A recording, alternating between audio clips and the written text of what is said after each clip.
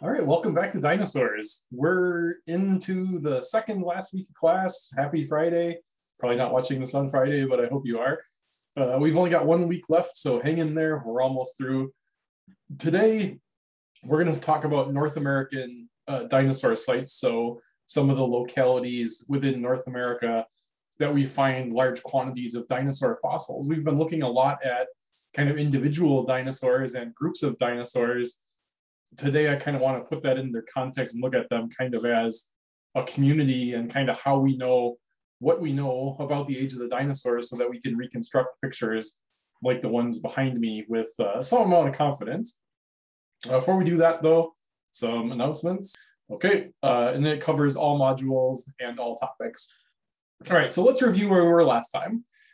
So we talked last time about the aftermath of the extinction and everything that kind of happens after all the way till the modern day. And we even mentioned a little bit into the future. But one of the things that really defines the Cenozoic, the modern era, is the climate. So how does our climate compare to the Mesozoic? Oops, it's not animated.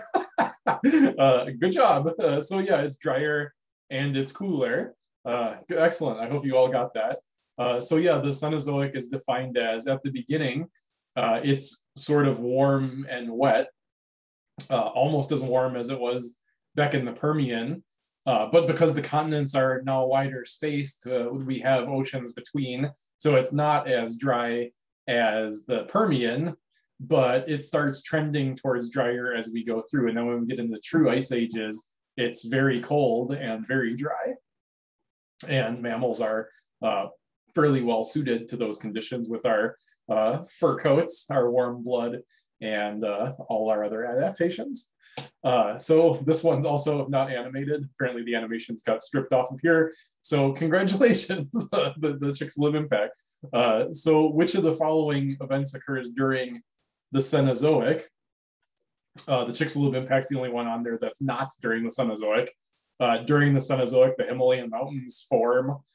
Grasslands expand. Remember, grasses weren't a thing back in the Mesozoic, or at least not till the very end of the Mesozoic.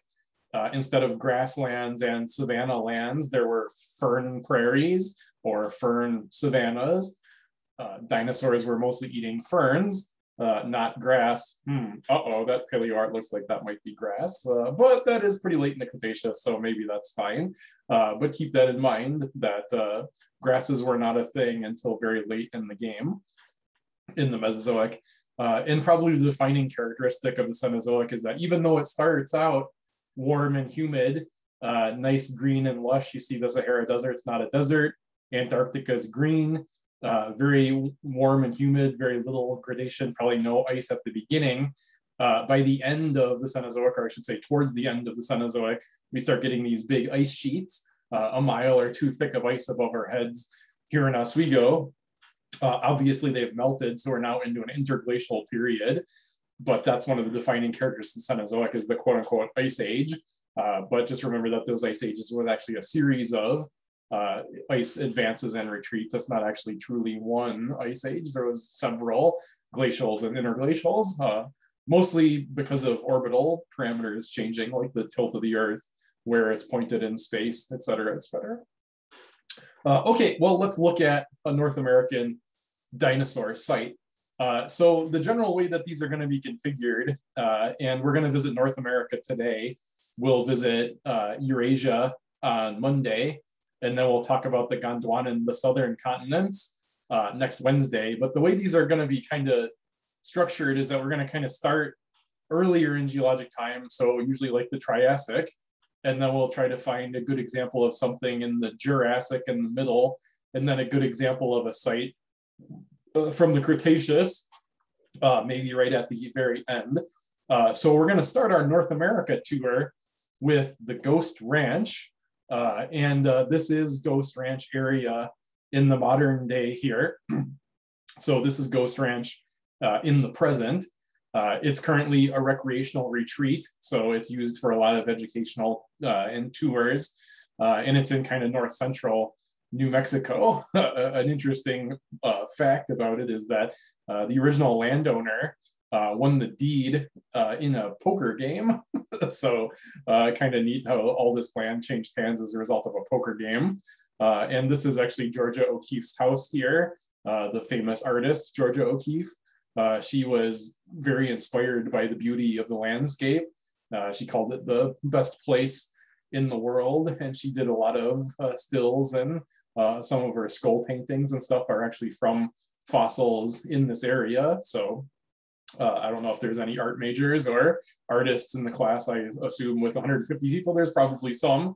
So if you're a Georgia O'Keeffe fan, there's lots to like here. In fact, one of the, not dinosaurs, but the Pseudosuchians, the big walking crocs, is actually named after her. So Iphigia O'Keeffei is named after Georgia O'Keeffe. So pretty interesting. But you can see the beauty of the landscape here.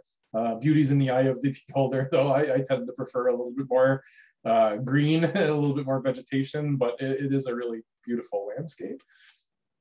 So this is what it looks like at the present. What did it look like in the past? So this is a reconstruction of the Ghost Ranch area in the past. And so we see over here, you see the present day state margins are on here. Obviously they weren't in their current positions. Remember that plate tectonics has moved things through time, but here's the four corners right here for reference. And so we're talking about kind of this area mostly for Ghost Ranch, but this is what it looked like at this time. And I'll explain how we know that in just a second. But we've got the ocean margin over here, the Pacific Ocean. You'll notice that a lot of California is not even really there yet. That's going to get kind of pasted on a little bit later as arcs collide with the west coast of North America. But the Ghost Ranch is very famous for these Mesozoic rocks, and it's an entire suite of Mesozoic rocks that goes all the way from Triassic to Jurassic to Cretaceous. For the purpose of today, we're going to focus on the Triassic. We're going to look at the early Mesozoic rocks here. So these rocks consist of river, lake, marsh, and sand dune deposits. And so when we're doing these paleo reconstructions, these paleo environment maps, we're trying to reconstruct what these environments looked like in the past. And so how do we do that? How could you possibly map where the coastline was, where a river was, where a lake or a swamp was in the distant past 230, 240 million years ago? Well, it turns out that the rock record preserves a lot of those things. I'll talk more about that on the next slide. But another really cool thing is that in this same formation in Arizona is the petrified forest. You can see here some examples of those petrified logs.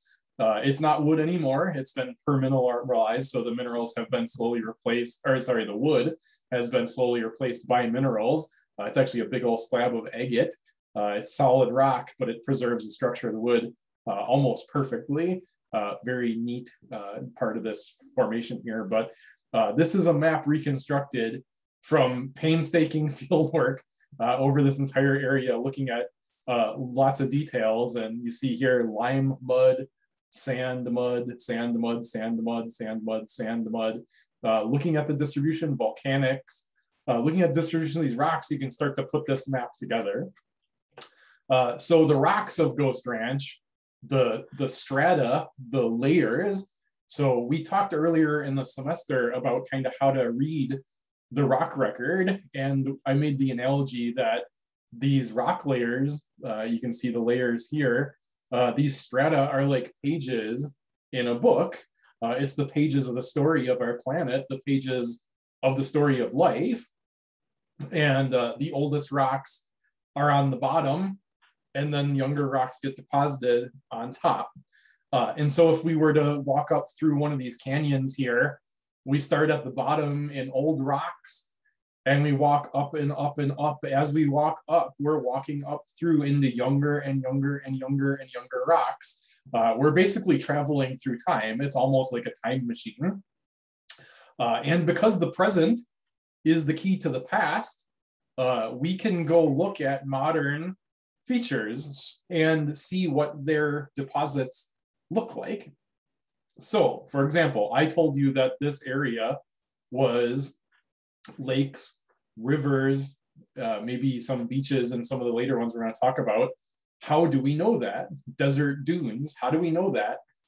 Well, if we look at the rocks, we see features that we can also see in modern rivers. So like if we go to a modern river and you dig a trench in the dirt around it, you're going to see a certain grain size distribution, certain geometries in the rocks. You might see a channel, so the scoop down of the river is eroding down through the sediment around it, and you see this kind of scoop shape, this lens of different stuff, and it's a little bit higher energy than the other stuff. We talked earlier about, like, think about like a really big, really high velocity river, like the Niagara River. Niagara River is able to transport really big boulders. This river behind me here, you could probably jump across it if you got a running start. That's not going to be able to transport big stuff, and so the grain sizes are smaller. So if we see like gravel size stuff, that means like high velocity or high wave energy. If you've ever been out near like Rudy's, the diner out to the west of campus, the beach along there is all gravel because the wave energy there is very high. If you go elsewhere, you might find that the beach is a little bit sandier or even a little bit muddier if the wave energy is lower. So we can look at grain size. We can also look at sedimentary structures. So like, for example, here is a floodplain behind me. You see the little toes there squishing down into the mud. It's going to leave a footprint. If you go look at modern river deposits, you can see like duck footprints and goose footprints all squished into the mud, the three-toe foot, just like the dinosaurs. Present is the key to the past. We see mud on the floodplains now, roots developing in there. We can see evidence of roots in the fossil record. When they dry out, you get those polygonal cracks. We can see those preserved in the rock record. And so by knowing what you're looking for, as a geologist, seeing the shape of the layers, the size of the grains, and the different structures that are available, you can reconstruct these environments. And so we're not just kind of making stuff up. To some degree, it's interpretive, but limestone has a significance. Limestone is a marine rock. Mudstone is fine-grained. It forms in low-energy environments. Siltstone's a little bit higher energy than that. Cross-bedded sandstone is a little bit higher energy than that, probably a river or possibly a beach. Conglomerate, even coarser grained kind of gravels, that's the significance of it's a strong, high velocity river. And so we can see these patterns and we can make these stratigraphic columns. So here's the late Triassic, the Chinle group. This is what we're going to be talking about, the dinosaurs of the Chinle group. But as I said before, Ghost Ranch records things up into here, into the Jurassic. We'll talk about the Morrison a little bit later elsewhere, and then into the Cretaceous and ultimately into there. But you see these grain sizes. It starts out coarser grained, big blocky coarser grain, and then it gets quite finer and finer grained, calmer and calmer, deeper and deeper shell water. And then you get these little occasional pulses of sand, which is probably a meandering river moving in and out of the environment. And so you can read these rocks and reconstruct the past. Let's look at the fauna. So let's look at the critters that are around here. So this is Dinosaurs class, Geo 105. Hopefully you know that by now. So primarily we've been interested in dinosaurs, but at this time in the Triassic, remember that this is the time of the very basal dinosaurs. Dinosaurs are not yet a large and diverse group. Remember, we haven't gotten to that late Triassic extinction yet.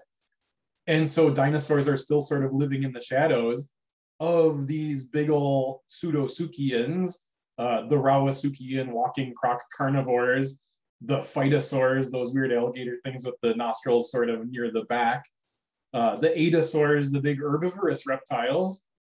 Early on, we even have some of these leftover dicynodonts, which are more closely related to mammals. or big herbivores. The only dinosaurs we have on this chart here, and they show up in both here, Coelophysis, New York State's dinosaur. We don't have any bones here, but we have fossil footprints. These are found pretty frequently out here in New Mexico. We've got Chindiosaurus. That's another one of these dinosaurs.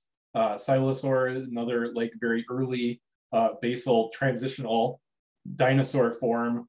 But we've still got the big old walking crocs, so Postosuchus, this massive, again, it looks like a dinosaur. It even maybe moves a little bit like a dinosaur, but remember the hip socket is a little bit different. Some of these phytosaurs might resemble some of the herbivorous dinosaurs that come later, like Pseudosaurus or some of the nodosaurs, but they're more closely related to alligators and crocodiles. And they're herbivorous, so herbivorous crocodiles, that's kind of weird, but that's what's going on at the time here. You see an example of kind of convergent evolution where you have the shoulder spikes in this particular one. So this is what the Chinle group fauna sort of looks like. It's still dominated by the Pseudosuchians, the big walking croc Rauisuchians, the phytosaurs and the adasaurs, and dinosaurs are a pretty small part of this. So what's some of the interactions of these? So we've talked a lot about individual dinosaurs, individual groups, but we haven't really gotten time to kind of dig into how they relate with each other. But as you can see by that wide diversity of animals present, the Chinle group is a very diverse food web. And one thing that's a little bit weird is that it's reptile dominated. There's a lot of different reptiles here filling all of the big herbivore, big carnivore roles. In this case, it's still the Pseudosuchians, the false crocodiles. But later on, we're going to see that shift to dinosaurs. And there's really no modern equivalent to this. And this is why the Mesozoic is the age of reptiles, and whereas the Cenozoic is the age of mammals. These roles are filled by large mammals today, but the food web was very reptile dominated at this point. So what's going on at this time? Well, here is an Adosaur, one of those herbivorous crocodiles. You saw that they were kind of armored and tank-like. This is one of the osteoderms, one of the bony plates in their skin. And you see the tooth marks on here. Something was trying to eat it. What was trying to eat it? Well, we have a bunch of possible culprits. So now we need to play a game of whodunit. So the easiest way to figure that out is, we have teeth from these carnivorous animals. Which teeth fit the tooth marks? Which teeth fit the size? Which teeth fit the shape? Which teeth fit the spacing? And which did it? And so in this case, it looks like it was a phytosaur. So one of the crocodile with the nostrils near the back, trying to eat one of these Adasaur herbivorous crocodilomorphs. And so it was a croc world at this point. So this is one of the phytosaurs. It's an Adasaur here. Coelophysis running around. You see relatively small body size. In fact, it was probably prey for some of these larger crocodilomorphs. But again, it all changes at the end of the Triassic. In the tables turn, the dinosaurs become more diverse. The dinosaurs evolve towards larger body sizes. The crocodilomorph, the walking crocs, the bipedal crocs, the phytosaurs, the adasaurs, those go extinct. But obviously crocodiles and their relatives live on today. But they kind of are much smaller than the dinosaurs in general, with some exceptions. Like if you remember back, Dinosuchus is a pretty large crocodilomorph that comes later. So that's the Chinle group or Chinle formation. And again, we're still not really into the age of dinosaurs. So let's go into the Morrison. So the Morrison is one of these formations that we've talked about quite frequently throughout the class. A lot of the dinosaurs that we talked about came from Morrison because the Morrison is Jurassic. in age. And Como Bluffs. Como Bluffs is Morrison Formation. Here's the Como Bluffs here today. You see the railway still goes across there. This was a major battleground in the Bone Wars. Good old Cope and Marsh going at each other. This is an area where there was some chicanery going on, bribing the railway to transport their fossils and not the others, maybe even blowing up quarries and things like that. So this was one of the battlegrounds of the Bone Wars. And you see that here's Dinosaur National Park, this really cool trackway. And you see that it's inclined, so the rocks are standing up on end a little bit. And so you're, wow, that's a pretty steep surface for those dinosaurs to walk up. Well, if you think back to the geology lecture, principle of original horizontality, if you go to a river and there's a flood, the waters rise and the waters move across and the mud settles out into a flat layer. Sediments are deposited in flat layers. That's why if you see undisturbed sediments, they're flat or really close to flat. Sediment layers are originally flat. If you see sedimentary layers that are up on their sides like this, it means they've been tilted. These rocks were tilted when the Rocky Mountains were uplifted, which happened a little bit later on during the Cenozoic. So these prints were made while this was still squishy mud in flat rocks along a riverbank. Those rocks were lithified and then they were tilted as the Rocky Mountains uplift. You see here's Red Rocks Park. These beds have been tilted on their side. They're originally flat. The Rockies rose up and tilted them. Red Rocks is very famous, like Garden of the Gods. Those big red rocks that peek up out of the ground in those striking formations. This is Dinosaur Ridge here. And you see that it's tilted again with the dinosaur tracks in here. So this is what the Morrison looks like at present. What did it look like in the past? So in going, again, hopping in the time machine, reading what the rocks are telling us, reading those pages of geologic history, we're able to reconstruct the environment. So this is the Morrison Formation here, kind of outlined, and this is a paleogeographic reconstruction. This is what it looked like at the time. You see that the Atlantic Ocean is open. It's starting to separate on the South Atlantic as well. South America and Africa still are just barely rifting apart. Here's the paleo equator. Here's 30 degrees north.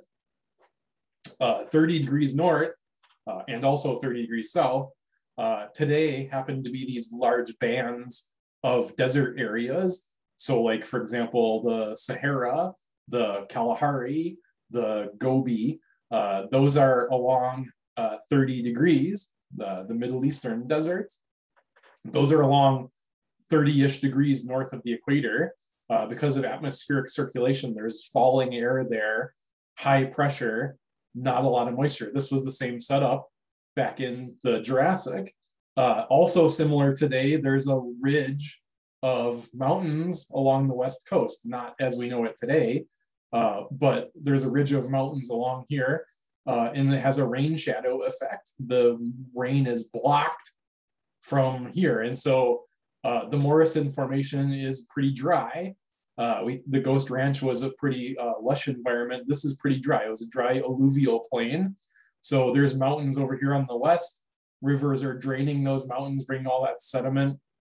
There's another highlands over here, the ancestral Rockies. Sediments flow in this way. And then you see there's this little seaway that's starting to come in.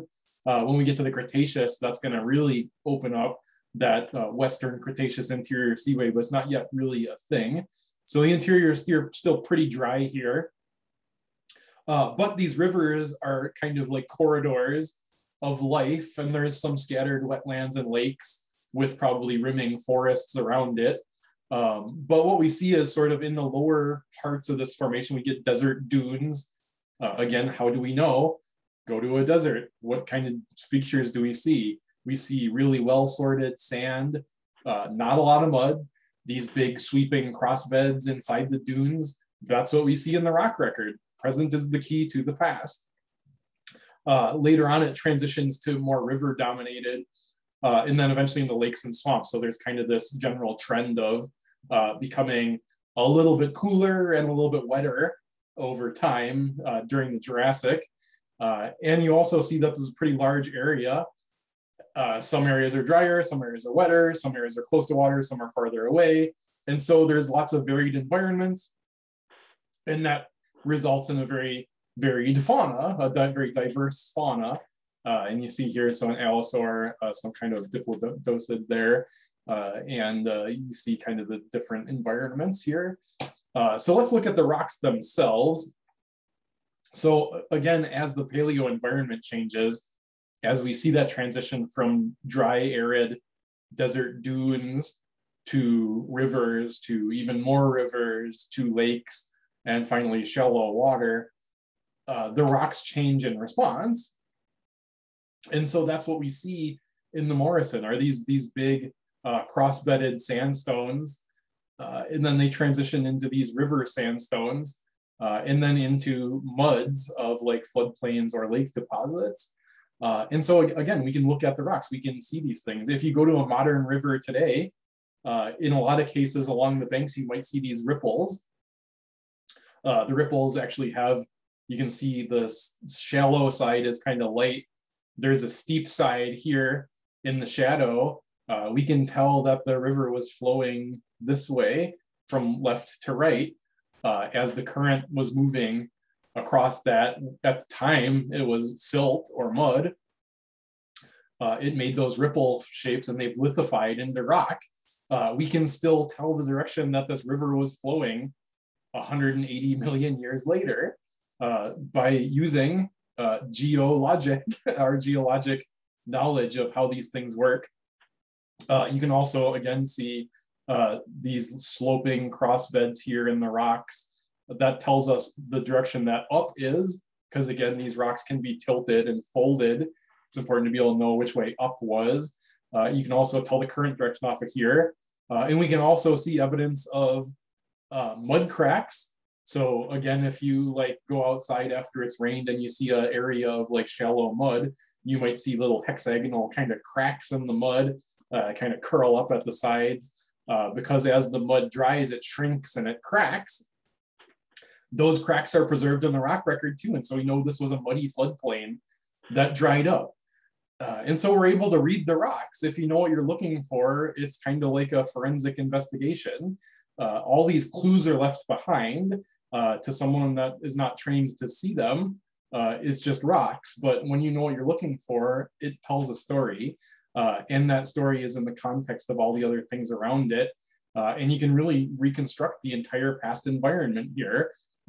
This picture behind me, this paleo reconstruction, it's informed by this evidence in the rocks, just like the reconstructions of the animals is informed by interpreting the fossil record. So we can read the rock record in addition to the fossil record and really get a whole idea of what this environment and this system looked like. Let's take a look at the dinosaurs of the Morrison Formation, because that's why we're here, right?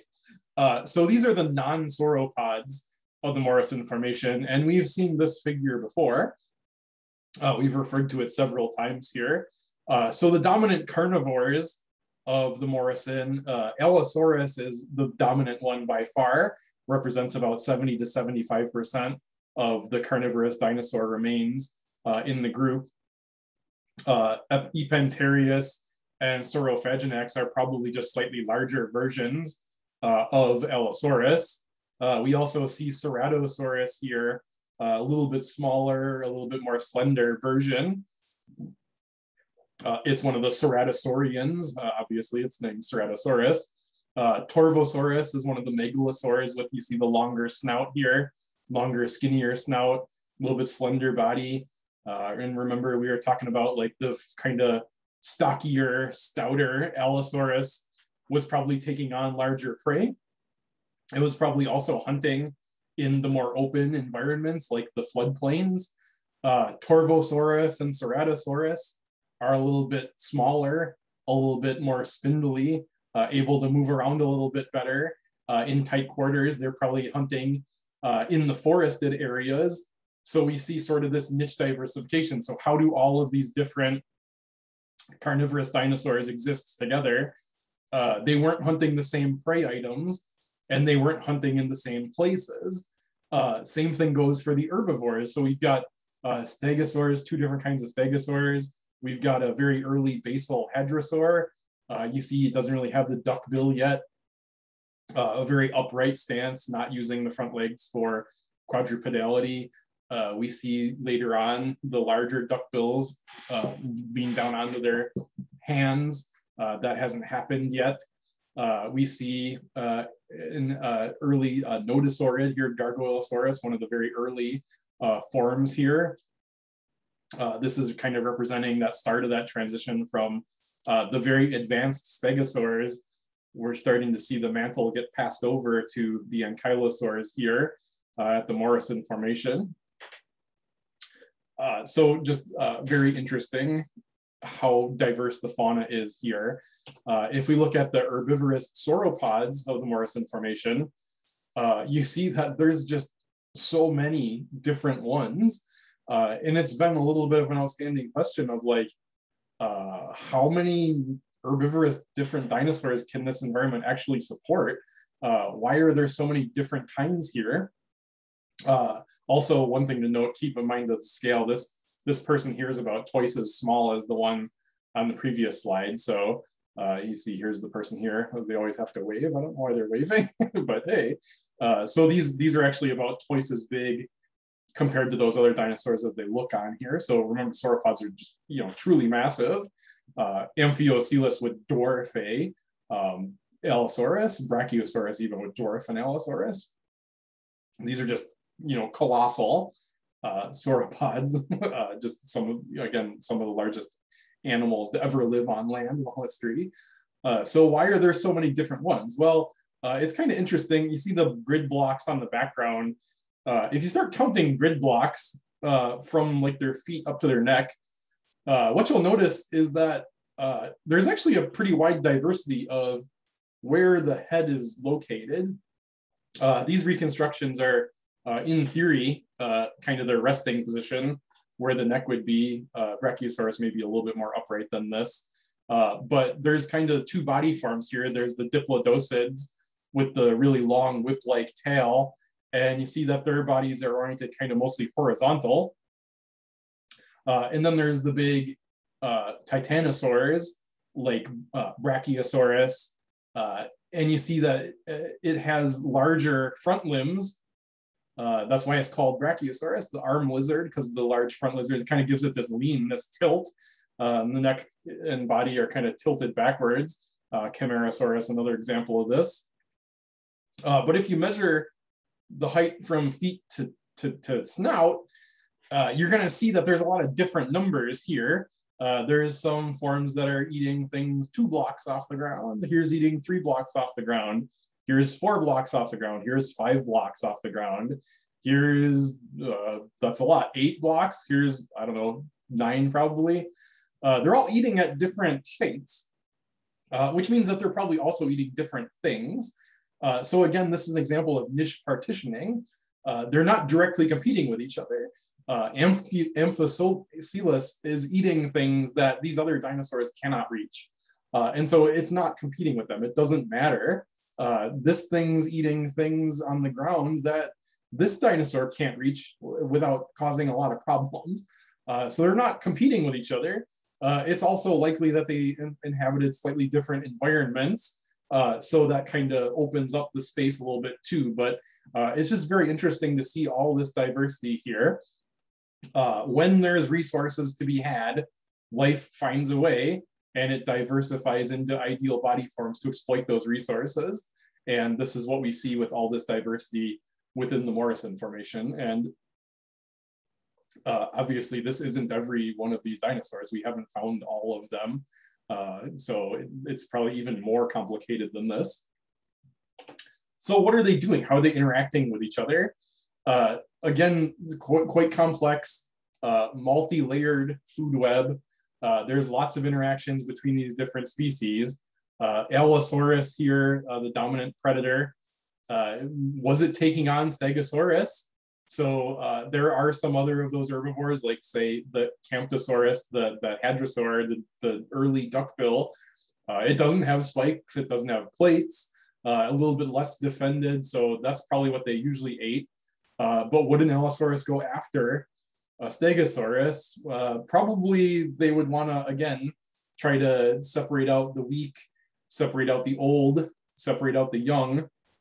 But at least one Allosaurus messed around with a Stegosaurus that it shouldn't have, and it got gored with the tail spike thagomizers right in the pelvis. You can see the entry wound here. How do we know that it's from a Stegosaur thagomizer? Again, it's like a whodunit, just like we can match the caliber of bullets with wounds and try to reconstruct the forensics of that. We can reconstruct the entrance hole with spikes and with teeth, known material, and what fits it.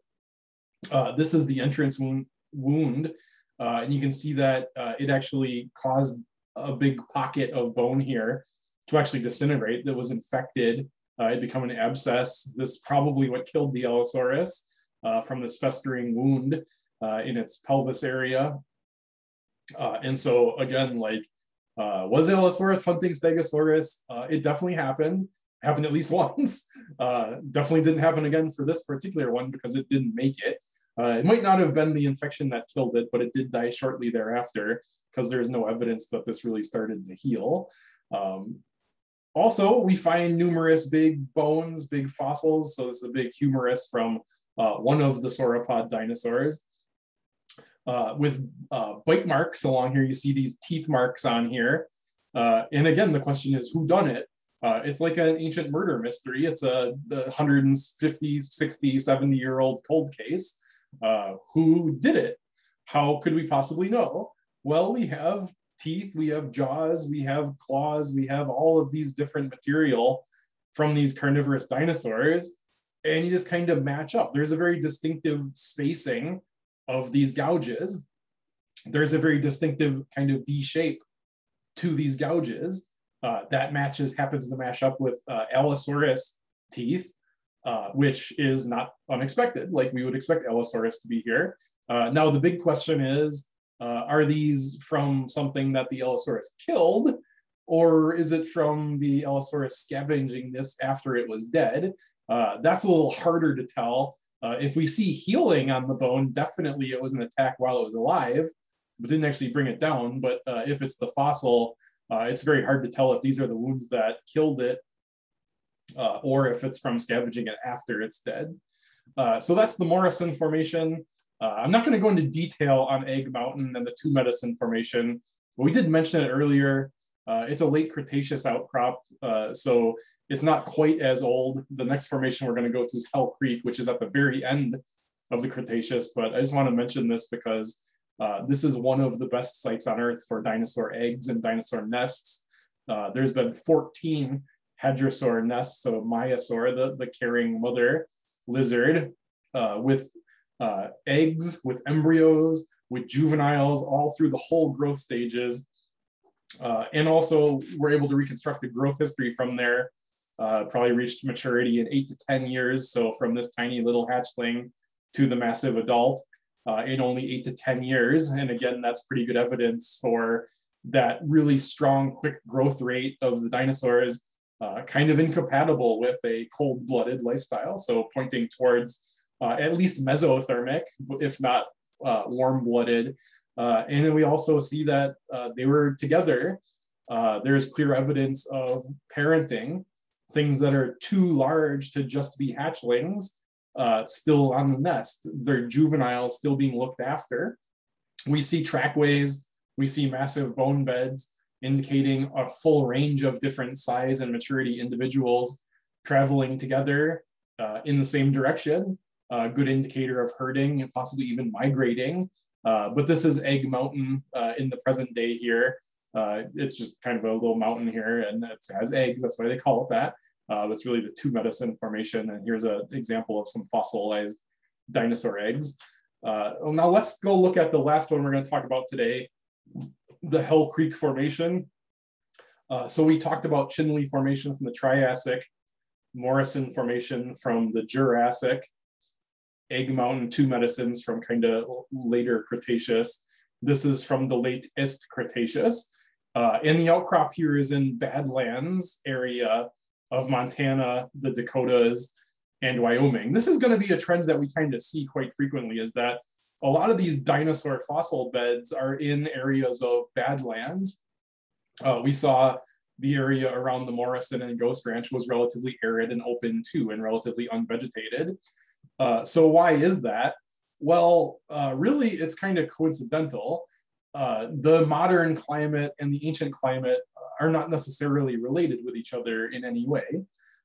It's at least 66 million years ago, and so the climate can change radically over that point.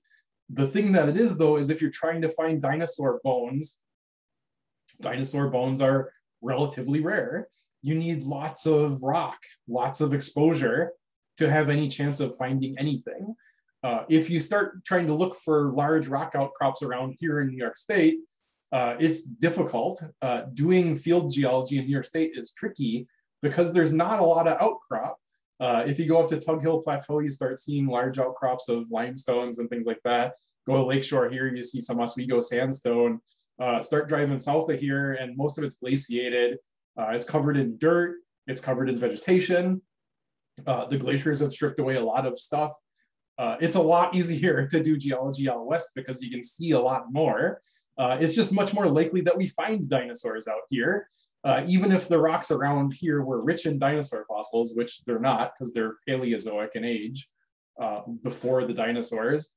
Only in very southern New York, down near the city, in that Newark Graben, do we see dinosaur-aged rocks, and only then a very little. Even if they existed, we wouldn't be able to find them because there's very little rock around here. It's really difficult to do this. But the Hell Creek is very fascinating because it literally records the last minutes of the dinosaurs. In some places, the KPG boundary is the upper limit of this Hell Creek Formation. And so we go all the way up to the last gasp. In fact, so here's Hell Creek Formation, here's the KPG layer, here's the boundary clay. The boundary clay is enriched in iridium, that element that's not found on Earth, or rarely found on Earth, and is found pretty commonly in extraterrestrial objects. Then there's a layer of spherules, that stuff raining down out of the sky, kind of a coal layer here from all the dead vegetation after the mass extinction. And then we start to see burrows, things that life is like rebounding. And then we get full up into the Paleogene, life starts recovering. But yeah, this is what the Hell Creek looks like. It's called Hell Creek for a reason. It's a pretty inhospitable place. And that's a theme that we'll see in a lot of these. And dinosaur digs are often in places where you don't have a lot of vegetation, don't have a lot of water, and those are pretty harsh conditions for field work. So what does it look like in the past? Sort of almost the opposite of that. It wasn't an arid badlands at all. In fact, it was a pretty lush shoreline. At this point, the West Cretaceous Sea is receding already, so it's sort of slowly drying up. But there's shoreline here. Hell Creek Formation is located kind of down here.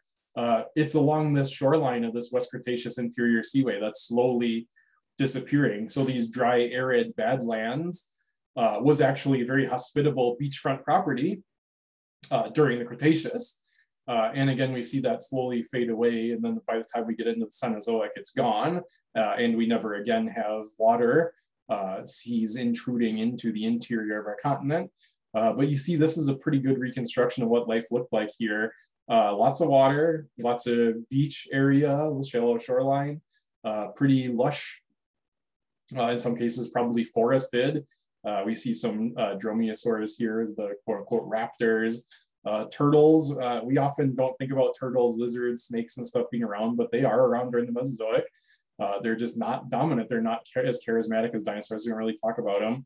And then of course, T-Rex is around in this Hell Creek Formation as well. Some of our favorites, Triceratops, some smaller carnivores here. Big old pterodactyl, or I should say pterosaur, flying in the air here. Remember, pterosaurs had that trend towards larger body sizes, larger head crests, large flying dinosaur here. Again, how do we know that? Look at the rocks. The rocks tell you the story if you know what you're looking for. So how do we know that that seaway was there? Because we see a mixture of fresh water and brackish water, sort of salty-er, not as salty as seawater, but salty-er, water, clays, and mudstones. Again, the significance of clay and mud is that it's fine-grained, low energy, it's slack water. There's not a lot of movement, there's not a lot of motion, there's not a lot of energy to carry larger grains. But in river channels, we see that we do. So it's kind of hard to see, but this is, you see the rocks here, there's this kind of cut down here, and it has conglomerate, it has really coarse gravel inside of it. That's a river channel. So just like behind me here, the river incisors down in. There's a river valley, there's a stream channel that gets filled in with material from the stream, and it's different from the stuff on the sides. You see floodplain muds off on the side. So how do we know there was a river here? We can literally see it in the outcrop. Again, it's pretty subtle. If you don't know what you're looking for, it's hard to see, but we can see that.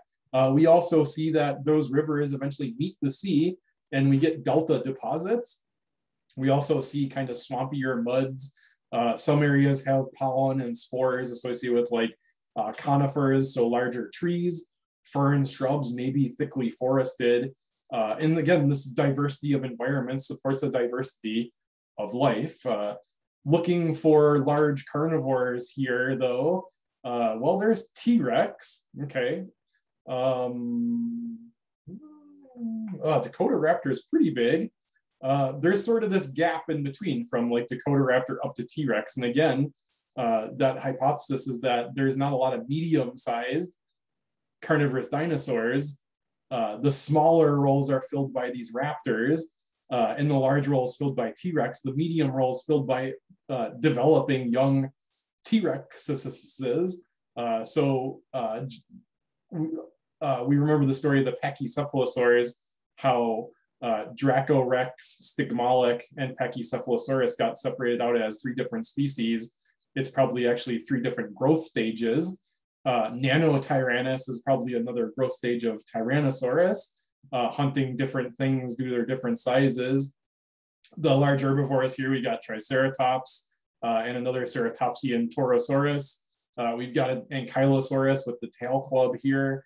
We've got a Nodosaur, Edmontia, and we've got the big old Edmontosaurus, the Hadrosaur, advanced duckbill dinosaur walking on 4 legs with the actual duckbill. So we got a lot of diversity here. The last of the really large pterosaurs here. Again, all kinds of different body plans, different diversity, filling different roles. How do they interact with each other? Well, again, behavior and food web reconstruction is a bit difficult when all you have is the hard parts, but we see bite marks on a lot of those large herbivorous bones. Who did it? Where did those bite marks come from? What did you do, you naughty T-Rex? If we look at this hadrosaur jawbone, we can tell it's a hadrosaur because we see that battery of teeth. Again, those really advanced chewing teeth that replace each other over time. You see this big gouge here on the bone that cuts all the way across. You see some other gouges here that lead into this fractured boundary here. That fracture happened before it was fossilized. This bone was crushed before it was fossilized, and these teeth happen to match up with T-Rex's teeth. Here is a Triceratops rib, and again, the spacing and the shape match up with Tyrannosaurus teeth. So Tyrannosaurus was eating these creatures. Again, how often would it take on a full-grown Hadrosaurus? Hadrosaurs don't really have as many defenses as, say, a Ceratopsian does, but they're still just big. They're formidable. Ceratops was maybe a little bit more formidable, so they maybe shied away from that. Again, maybe targeting the younger, the older, the sick, but certainly at some point they were eating it. And then there's always this big question of, is T-Rex an active hunter or is T-Rex a scavenger? With just these bite marks, it's very difficult to tell. Did T-Rex take down this animal, or did it eat it after it was dead? And again, we see these smaller dinosaurs present. T-Rex probably didn't even bother with those. A Pachycephalosaur is barely a morsel for a T-Rex. So that was probably being pursued by some of those smaller carnivorous dinosaurs. Again, niche partitioning. They're not competing with each other. Everything has its job, everything has its role, and there's a diversity of roles, which makes a diversity of body plans, a diversity of dinosaurs, and just reconstructing those is, one of the points of paleontology. That's all I've got for today. Hope you enjoyed that, and I will see you next time. Goodbye.